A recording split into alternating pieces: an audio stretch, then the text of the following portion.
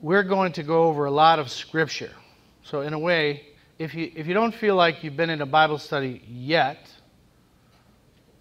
you're going to feel that way. And I want you to feel that way, and I want you to delight in that. I want you to take pleasure in that, because the Bible is beautiful, and it's delightful, and it should give you pleasure,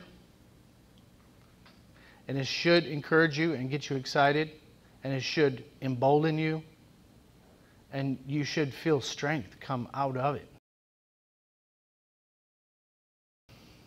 You know, in a lot of ways, the Bible is the gift of the Jews, isn't it? It's all Hebrew Scripture. It's quite amazing.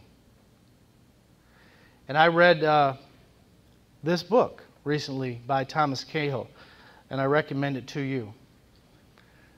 He's the one who wrote maybe a little bit better, well-known book, How the Irish Saved Civilization. Why is that funny? Amen. Any Irish in here? Okay. Yeah. First I read that, and that's profound, but then I found all his other books, you know, and I have a copy of it right over here.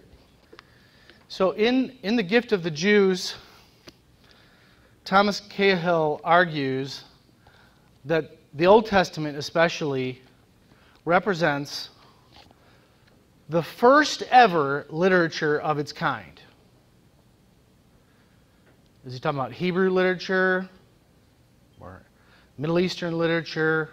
No. He's talking about historical narrative.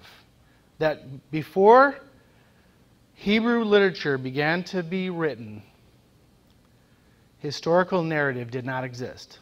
He lays this out first by examining in very close detail the literature of the Sumerians. Now, I didn't say Sumerians, like Samaritans, okay? Sumerians were Mesopotamians. They were the people that inhabited the area and what was once an empire in Iraq, what is now Iraq. And if you've heard of Gilgamesh, there's the Gilgamesh epic and other legends and myths surrounding that, which is probably the best well-known piece of Sumerian literature. Then at least you know a bit of it. Sumerian literature, you know, had lots and lots of poetry and lots of sayings and sort of proverbs and epic battles without any, you know, geographical details to root them in reality. Okay? And you know, we know that it was mythology, and even those who ascribe to it know that it was mythology. And the same is true of Greek writing. You know, Greeks know that all the Greek gods were mythological. Okay? But not so with the Hebrew Scriptures. The Hebrew Scriptures are just so entirely different because they are rooted in history. That's why they call it historical narrative. The Old Testament forms a timeline, you know, of several thousand years, and even more if you go back to the beginning of what's recorded in the first chapter of Genesis. Creates a chronology from beginning to end. And the Old Testament more or less follows this chronology. And history matters, and real events matter, and the causes and effects of those real events matter in the Old Testament. So this is a whole new genre and a whole new worldview to go with that. Because the Sumerians were pagans. And guess what? The whole rest of the world were pagans. Pagans had a number of things in common. They believed in the wheel of fortune. They believed in the wheel of fortune. That means that life and all of reality is a wheel. It just goes round and round and round. It doesn't matter when things begin and when things end. It's a circular, you know, should I start singing The circle of life. You know, Elton John's famous song from The Lion King. Well, he was singing about the Wheel of Fortune because that was a prevalent African worldview as well. Okay? The decisions you make don't matter very much. All that matters is that you appease the gods, that you satisfy them long enough to keep them out of your business or to give you rain and fertility, all these things. Look at this outline in which I give you 3 theses. We're going to go to thesis 2, and I'm going to ask you to imagine a machine that has all kinds of working parts. You know, a complex machine.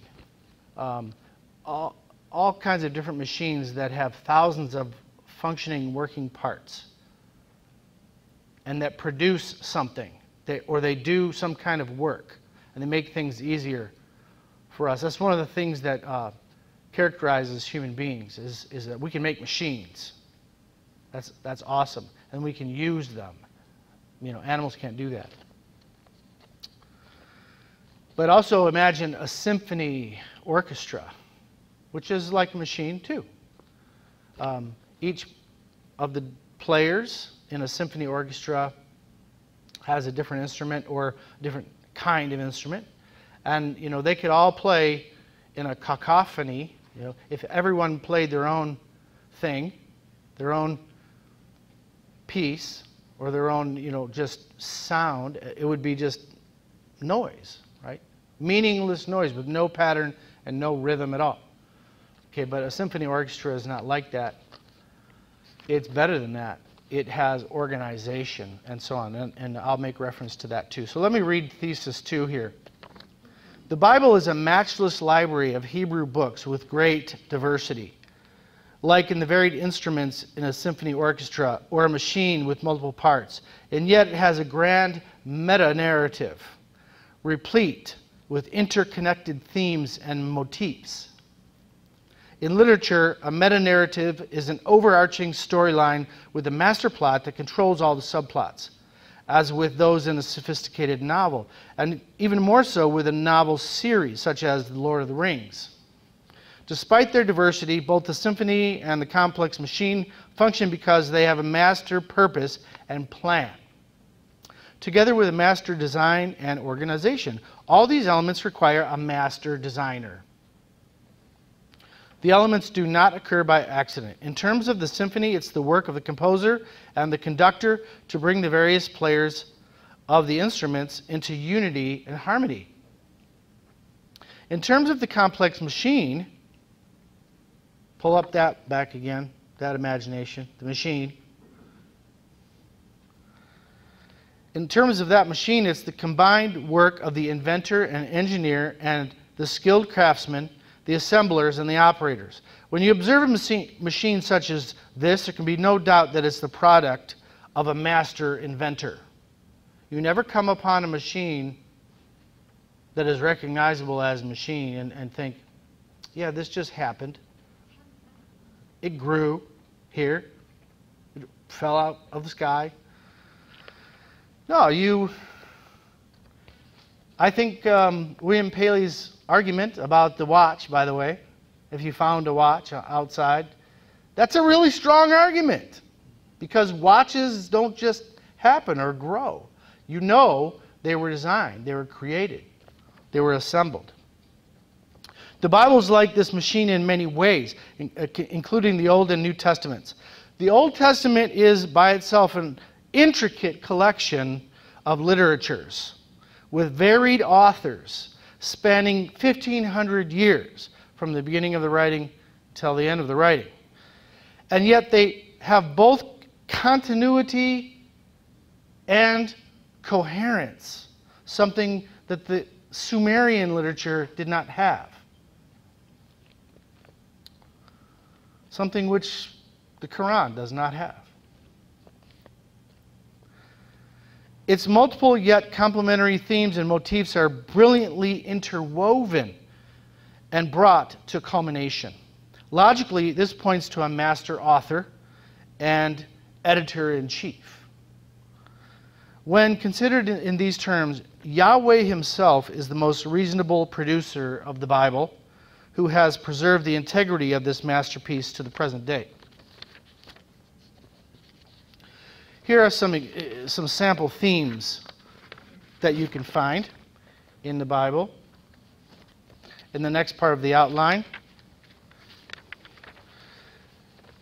you can find themes on the sovereignty and the wisdom of God, creation, beauty, and goodness, life, happiness, blessing, and joy, sin and death and their consequences, redemption and reconciliation, a people for God, a holy nation, exile and return, restoration, rewards and punishments, and many more. That's just some of them. And it kind of depends on how you label them and how you group them together. But there's these hundreds of themes interwoven like in a tapestry. But they all make sense. They all create this symphony, the sound of the symphony, the orchestral piece. And then you have motifs. And motifs are when themes merge, when they come together. And then there's an image attached to those themes. And that's what we're going to really focus on. We've been exploring how biblical narratives work, and it turns out stories in the Bible are like any other story. You've got to pay attention to the characters, the setting, and the plot. Yeah, these are the basic tools an author uses to help readers see the meaning and significance of the events. Now, it's time to learn one final skill that will bring all these elements together: how to detect design patterns in biblical narrative. What do you mean by design patterns? Well, the biblical authors have shaped all these elements, character, setting, and plot, to create series of repeated patterns that weave through story after story and tie them all together.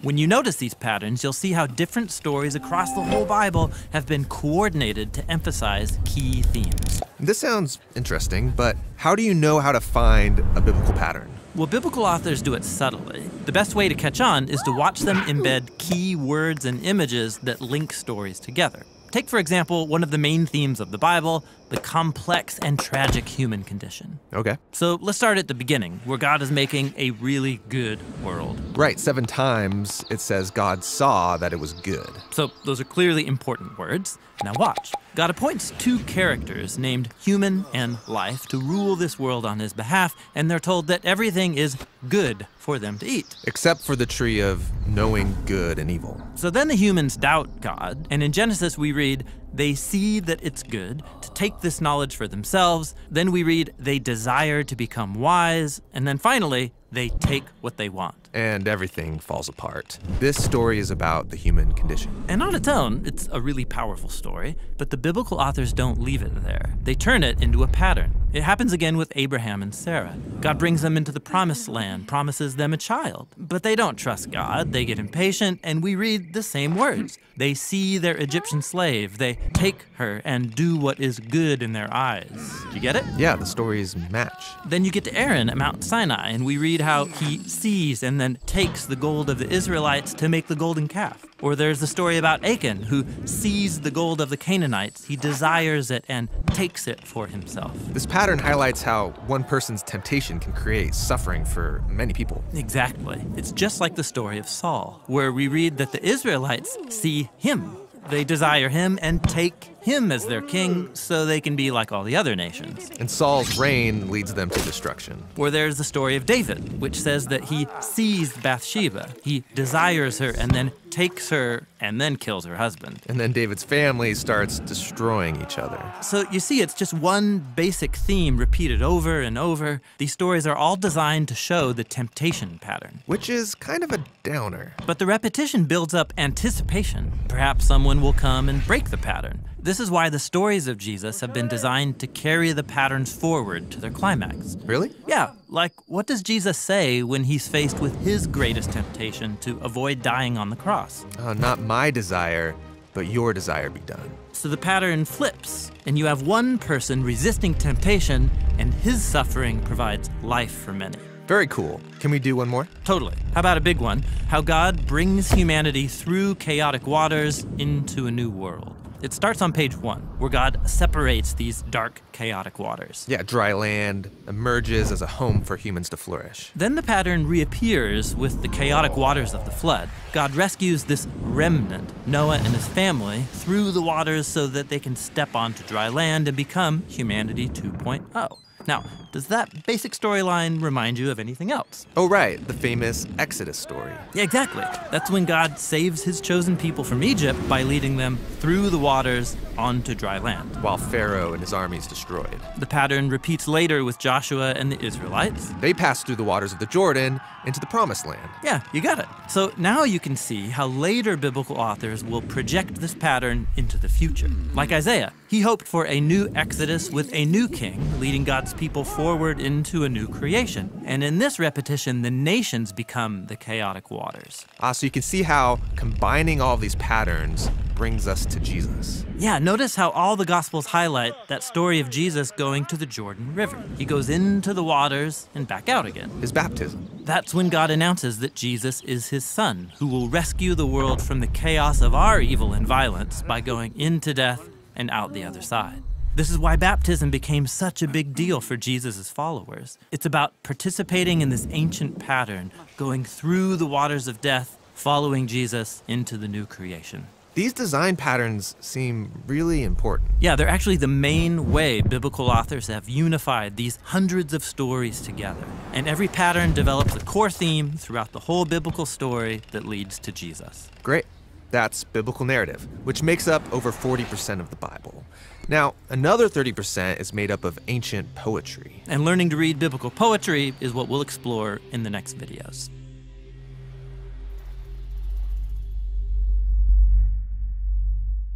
There are themes, because the Bible is literature, it's Hebrew literature. And God most certainly superintended it. Okay? And that's what I want to talk more about. Look at thesis 3. I didn't cut and paste these, by the way, just saying. I wrote those. And, you know, they came out of my heart and out of my mind. So thesis 3 is what is really getting closer now to the heartbeat of this part of the talk. In literature, we see motifs when multiple themes merge together into prevailing images that control less dominant ones that serve it. In the Bible, the most prevailing motif is that of the Messiah. At least it's one of the primary motifs, okay? The Messiah motif. In fact, the video I might have picked to replace this one is called The Messiah. It's just glorious. And it focuses on how prevalent this motif is. And this character, this person who, for all of the Old Testament, was unknown. I mean, he was known, but unidentified. Let's say that, okay? Right from the beginning, the Messiah figure is introduced and progressively reappears with ever more layers to his character until the full complement of his attributes is displayed. Toward the end of the Old Testament canon, we can marvel at a fully developed Messiah figure. The New Testament, of course, presents us with a man who spectacularly fit the description. And he claimed the title, and he could support his claim with a host of enviable human qualities, as well as the otherworldly ones. Even if we postpone an examination of the New Testament, the Messiah of the Old Testament looms large enough.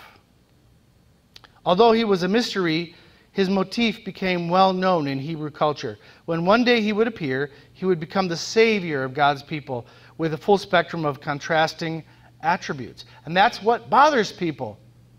That's what bothers many Muslims. Jesus does have contrasting attributes. They sometimes seem like they don't go together, right? How did Jesus pray to God and yet be God? That is a paradox. And how did Jesus submit to God if and he's the master of the universe. So there's all these other ones. And so, yeah, we have to get our mind around those contrasts ourselves and then help other people to get their minds around them. No disparate chain of mere human writers could have conceived of the Old Testament Messiah. That's the punch of this argument. No mere human writers could have conceived of this Old Testament Messiah and written him into all the books of the Old Testament, who lived at different times, didn't even know each other, never having even read each other's material to a large extent, without divine revelation. Without divine revelation. So, the presence of the Messiah figure in the Old Testament is the, I think, uncontestable product of divine revelation and divine authorship and divine editorializing, that is, God being the editor. And even the most gifted writers could not have inserted him so prophetically into the text without divine oversight. And so now we're going to actually dive into the texts. Okay, ready? But first, just take an overview. There are these that I call messianic motifs, which overlap. We could focus on sacrifice and offering and atonement. We could then look at number 3. I'm at the bottom of this page, under thesis 3. We could look at the elaborate fulfilled prophecies concerning the Messiah, but we're really not. Okay, because what I want to do is focus on the motif of the Messiah, the image of him, the figure of him, the attributes of him, the power and the glory of him. These 3 categories overlap again. So when we begin to go through the passages I want to go through in the next 30 minutes, you're going to see examples of and references to sacrifice and atonement and suffering and specific prophecies. But that's not what I'm trying to really get at. I'm trying to see the person of the Messiah. And now we want to focus on what I call a progressive messianic motifs. Do you know why I call them progressive? Tell us, Scott.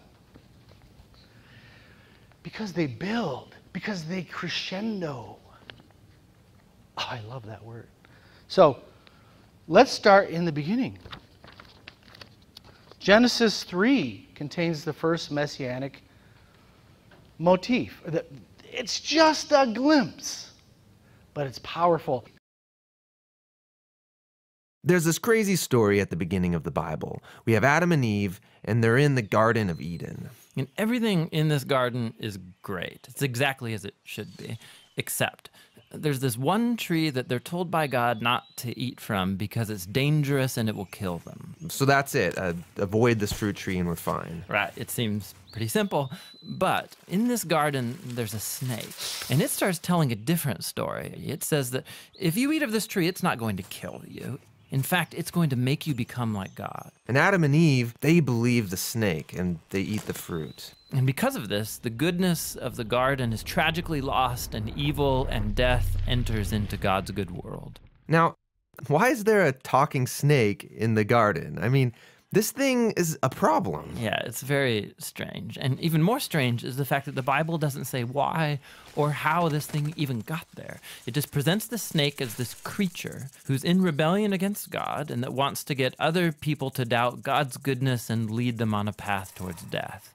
And so whatever this snake is, it's the source of evil that pervades our world and our lives, even still today. But there is some hope because right here in the story, God makes this really interesting promise to Adam and Eve. That someone is going to come in the future, a son of Eve. And this guy's going to come and he's going to crush the serpent's head and destroy evil at its source. However, during this battle, the serpent is going to bite this guy's heel. So it's like a mutual destruction. Yeah, it's this very strange but beautiful promise. And it's just left hanging there until the next key moment in the story.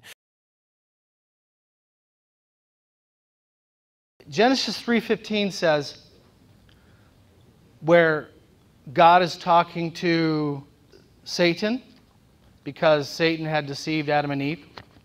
He says, because you have done this, cursed are you above all livestock and above all beasts of the field. On your belly you shall go, and dust you shall eat. All the days of your life I will put enmity between you and the woman, and between your offspring and her offspring. And he shall bruise your head, and you shall bruise his heel. Well, who's he? Don't you have to wonder that? Who is he? How shall he bruise the serpent's head? And how will the serpent bruise his heel? What does that mean? It certainly conveys some kind of battle or fight, and they both take a blow. It's not just a one-way, bam, you're knocked out, you're dead. No, they both sustain an injury. You see, you have to infer those kinds of things from it, but the inference is unmistakable that it has to be pointing to someone who's going to have it out with the serpent. In fact, I'm not even sure by this if you know who wins, but it's going to come out. You see, we're going to tease it out. Genesis 22 contains my next pick, because that contains the story of Abraham and his near human sacrifice. His near human sacrifice of his son. Christians and Muslims argue about who the son was. I'm not sure it matters very much for the point of this, because there's an image to be gained here. But Muslims do have this story in their literature, and so they do celebrate what almost happened and what did happen. What happened? Abraham obeyed God. That makes him an excellent example of a prophet, for sure, if not a human being. Someone who obeys God even in the most ridiculously impossible command. All right. It says, Abraham took the wood of the burnt offering and laid it on Isaac his son, and he took in his hand the fire and the knife. They went both of them together, and Isaac said to his father Abraham, "My father." And he said, "Here I am, my son." And he said, "Behold the fire and the wood, but where is the lamb for a burnt offering?" Abraham said, "God will provide himself the lamb for a burnt offering, my son." Again, it's cryptic in some ways. This would have been very cloaked at the time, until later and later and later, when more of this comes out and builds and crescendos and develops and progresses. In Numbers 24, you have this cool prophecy from Balaam. It says very briefly, just after he failed trying to curse the Jews, he blesses them. Balaam's oracle says, "I see him, but not now. I behold him, but not near." Okay, again. Who? Who? "A star shall come out of Jacob, and a scepter shall rise out of Israel." The book of Numbers gets overlooked, partly because it has a really boring name. Which is a shame. In the Hebrew tradition, the book's name is Bamidbar, which means in the wilderness. And it's an epic travelogue about Israel's journey through the desert on their way to the land promised to Abraham. Now, this pilgrimage should only take about 2 weeks on foot. But instead, it takes them about 40 years. Every step of the way, God has been providing. He's been offering forgiveness. He's been giving them food and water and this crazy stuff called manna. Yeah, what is that stuff? Yeah, no idea. But in spite of all this, they keep complaining, and they say that they wish they had died in slavery in Egypt. If I was God, I would just give up on these guys. You would think. But that's what makes this story in the final section so surprising. Israel has just arrived in Moab, and the king of Moab, he's freaked out that this huge group of people is traveling through his land. So he hires this pagan sorcerer named Balaam to pronounce curses on them. This guy means business. Yeah, and so Balaam, he says, okay, I'm going to pray to the Hebrew God, and let's see what happens. And 3 different times he attempts to curse them, but each time he finds that he can utter only blessing. Most surprising is the last blessing, where he prophesies that out of Israel will rise a victorious king. And this king is somehow going to be connected to God's promise to Abraham to bless all nations through this family. So here's Israel rebelling down in the camp, totally unaware that up in the hills, God is protecting and even blessing them.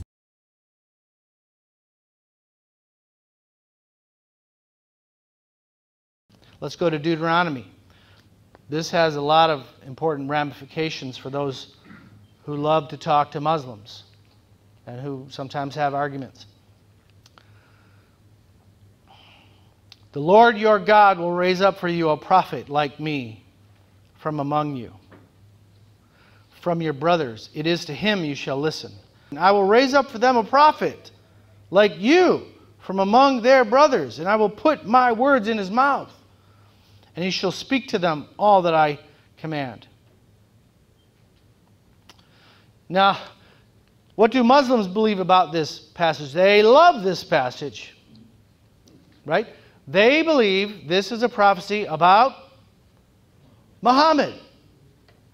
You can make that argument. You can develop that argument. Were there some, commonalities? Yeah, there were. Jim Walker wrote a book called Understanding Christianity and Islam, in which he has a whole chapter on this subject, in which he dispels the similarities that the Muslims see, and elevates and amplifies other ones that they should see. But here's the thing. The people of the New Testament knew about this prophecy, and they applied it to Jesus.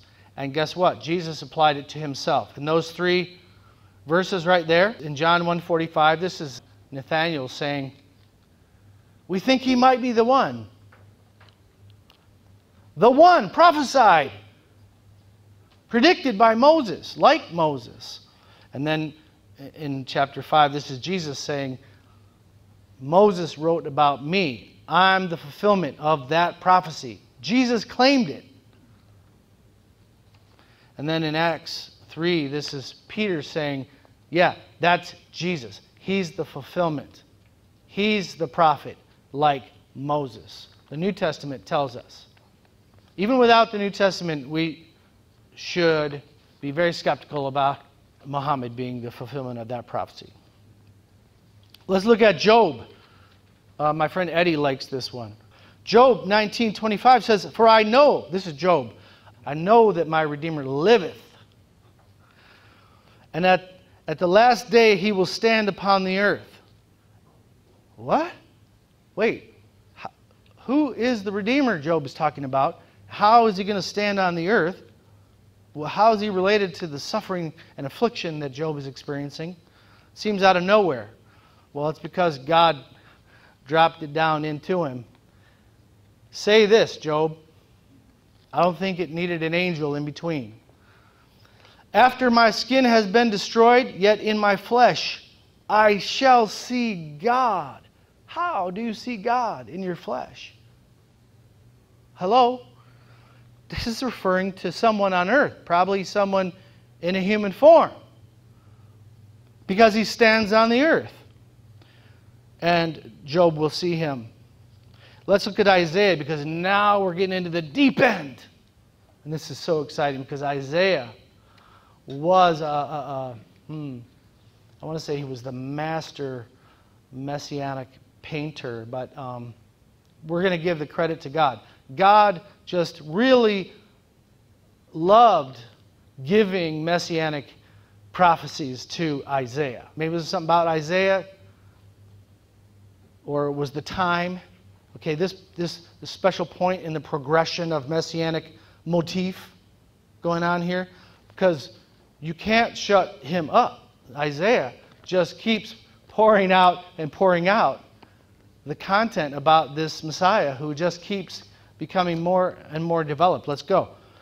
And I'm skipping some, you know that, right? I'm not giving you every prophecy, every reference, every passage. Isaiah 9, 6 through 7. For unto us a child is born, to us a son is given, and the government shall be upon his shoulder, and his name shall be called Wonderful Counselor, Mighty God, Everlasting Father, Prince of Peace. Of the increase of his government and of peace there shall be no end. What? Who is this? Who could it be? Now, back then, how could they have any idea except this is the Messiah? Okay? This is the Messiah. We don't know who he is, where he's going to come, when he's going to come, exactly what he's going to do. But wow, he's going to have some fantastically glorious qualities. On the throne of David and over his kingdom, to establish it and to uphold it with justice and with righteousness. From this time forth and forevermore, the zeal of the Lord of hosts will do this. Let's look at Isaiah 11. I love this one especially at Christmas time. Are you tracking with me? There shall come forth a shoot from the stump of Jesse, and a branch from his roots shall bear fruit. And the Spirit of the Lord shall rest upon him, a spirit of wisdom and understanding, the spirit of counsel and might, the spirit of knowledge and the fear of the Lord. And his delight shall be in the fear of the Lord. He shall not judge by what his eyes see, or decide disputes by what his ears hear, but with righteousness he shall judge the poor and decide with equity for the meek of the earth. And by the way, do you know that in John chapter 5, Jesus says that all of the responsibility for judgment was delegated to him. And then in Matthew 25, Jesus is sitting on his throne, separating the sheep from the goats. He's judging the whole world. Jesus is the judge. It was delegated to him. And here it says that the Messiah would be the judge. And he shall strike the earth with the rod of his mouth, and with the breath of his lips he shall kill the wicked. Righteousness shall be the belt of his waist, and faithfulness the belt of his loins. The wolf shall dwell with the lamb, the leopard shall lie down with the young goat. In that day the root of Jesse, who shall stand as a signal for the peoples, of him shall the nations inquire, and his resting place shall be glorious. And verse 12, he will raise a signal for the nations. He will assemble the banished of Israel and gather the dispersed of Judah from the four corners of the earth. This Messiah is getting very complex. Like when a symphony at first is just playing something real simple. If you like the symphony, by the way, you should be hearing tones from the Messiah. If you've ever been, the piece, the Handel Messiah. If you've ever been to hear that, there's many examples of how something starts real quiet and real simple, and it just gets enormously more complex and sophisticated and intricate. That's what's happening here. Isaiah 35. The wilderness and the dry land shall be glad. The desert shall rejoice and blossoms like the crocus. It shall blossom abundantly and rejoice with joy and singing. The glory of Lebanon shall be given to it, the majesty of Carmel and Sharon. They shall see the glory of the Lord, the majesty of our God. Strengthen the weak hands and make firm the feeble knees. Say to those who have an anxious heart, be strong, fear not. Behold, your God will come with vengeance, with the recompense of God. Now, up till then, it's a little cryptic to me. You know, some messianic passages are kind of cryptic. And then the end. Then the eyes of the blind shall be opened, and the ears of the deaf unstopped. Then shall the lame man leap like a deer, and the tongue of the mute sing for joy. Now we're talking. Now this sounds familiar. I want this Messiah. I want the one that can heal the blind and the deaf. I'm attracted to him. You know the story where the disciples of John come to Jesus, because John's in prison. Okay? John the Baptist is in prison. They come to Jesus and they say, Jesus, are you the one, or should we look for another? Are you the one? Are you the one that was promised? Are you the awaited one, the expected one? I mean, you get it? They were awaiting, all the Jews were awaiting this Messiah by then. And they wondered, are you the one? Or is it someone else? Just tell us. So well, how did Jesus respond? He says, go and tell John.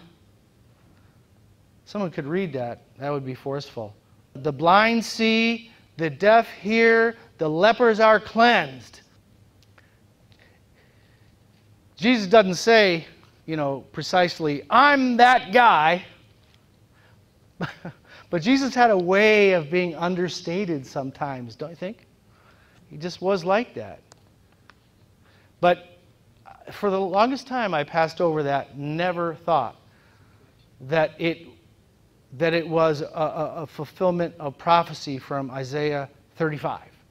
Until I was reading a commentary just like in the fall. And I went, wow, really? How did I just never get that?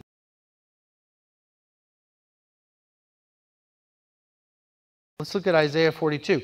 Behold, my servant whom I uphold, my chosen in whom my soul delights. This is the voice of God, the Almighty God, the Father God. I have put my spirit upon him. He will bring forth justice to the nations. He shall not cry aloud or lift up his voice or make it heard in the street. Or a bruised reed he will not break, and a faintly burning wick he will not quench. He will faithfully bring forth justice. He will not grow faint or be discouraged till he has established justice in the earth. Now, doesn't that have to point to his second coming, I think? Because Jesus didn't bring justice to... He didn't establish justice at the time that he came. There's still a whole lot of injustice in the world, right? So this seems to me to be a long-range view forward to Jesus' second coming, when he is going to do justice and execute justice as the judge and establish it. To open the eyes that are blind, to bring out the prisoners from the dungeon, from the prison, those who sit in darkness. This is the kind of stuff Jesus did. Okay? That's what Jesus is known for. And if you go through Isaiah 52 and 53 and 55 and 59, there's much more of that. But look at Isaiah 61 now. And I'm going to ask somebody how Jesus claimed to fulfill this particular prophecy. I'm going to ask somebody that. Get ready. The Spirit of the Lord God is upon me, because the Lord has anointed me to bring good news to the poor. Wait, now who is this talking? Who? One time I went with my daughter and her roommate to an Arabic restaurant, and I invited a Muslim young lady named Thana. We had become friends at the university, and she's very sweet and smart. Naturally, I had to invite my, some other girls too. So the four of us were sitting there together, and we were going over this passage together. And this, I think, was mind-blowing to Thana. I think she was sitting and taking this in with utter astonishment that something so poignant could be in the Old Testament, still without his name. Okay, because who is it? The Spirit of the Lord it's in the first person. Do you get that? The first person.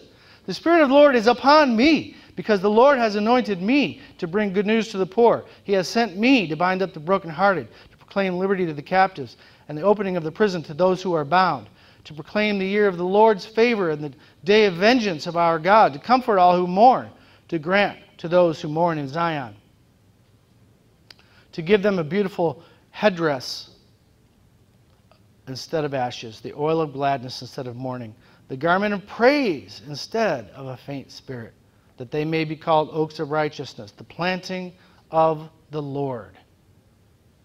Amen, amen. This is the first time now a passage like this has come up.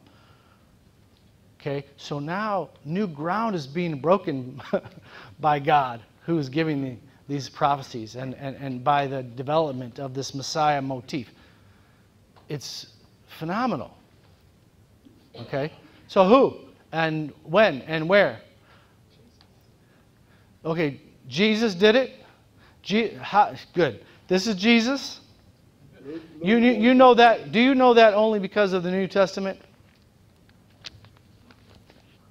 Maybe so.